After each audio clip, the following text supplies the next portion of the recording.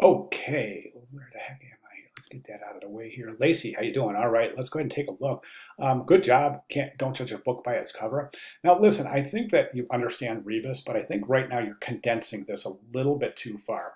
So basically what you're doing is you're expressing ideas using pictograms and ideograms and not phonetically assisting the viewer into enunciating and pronouncing the words until they get what the phrase is saying. Okay, so basically here, this is too condensed. So you're saying judge and don't. So don't judge, and then you just have an image of a book pointing to the cover. So, but where is don't judge? So where is a book by its? You're just saying don't judge book and cover. So that's a little misleading right there.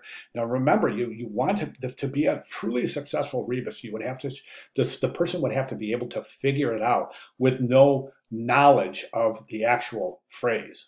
So this one is a little confusing, and keep that in mind when you're working your rebus, because I think to a very high degree that's going to determine the success of the rebus. So just think that the viewer has never heard this phrase before, and allow and assist the viewer to phonetically enunciate the idea in order to form the words that make the saying. Okay, I think this is probably the best so far. Oh, by the way, before I get into number 2, 3, 4, 5, and 6, I want to mention that when you see the word sketches, you always want to sketch.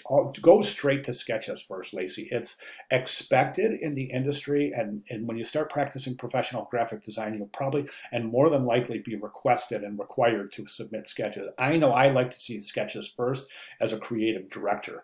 For my designers in my firm, I don't allow, all of my designers start with sketches first.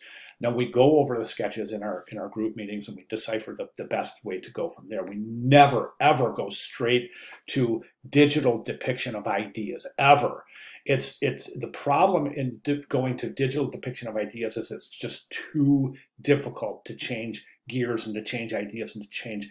So in other words, in our meeting, we would go like this. We would say, if these were drawings, we could just immediately say, okay, so let's say add a book to the cover. So the designer would just sketch something out really quick and say, okay, this is what my solution would be here. And then we look at it and say, okay, it sounds feasible. That might work. Let's go ahead and introduce that to your sketches and introduce that into your forthcoming digital mock-ups. Okay, so definitely want to start at the sketch stage. I think it's really, really important for students to understand the importance of sketching as it's related to expeditious messaging, specifically in the case where you're presenting work to be looked at by a creative director, an art director, another designer, in this case our classmates, or even ultimately a client. Okay, so this one I think is great.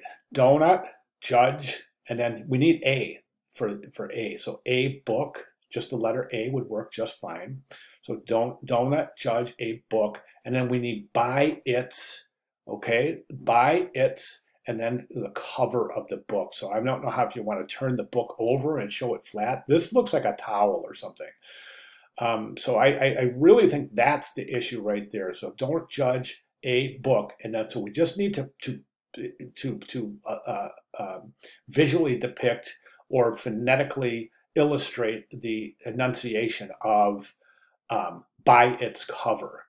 Okay, these ones won't work. These ones won't work.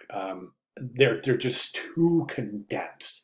Okay, so donut. This one looks like a jury. So I don't know, a jury or a group of people. I'm not seeing judge in there. Definitely seeing judge in here. Okay, and then this one, this one is just too difficult to follow. I mean, it's not. I mean, basically, what you're doing is you're trying to use ideograms and pictograms to express an idea, as opposed to phonetically assisting the viewer into enunciating the syllables that make the words and the words that make the phrase.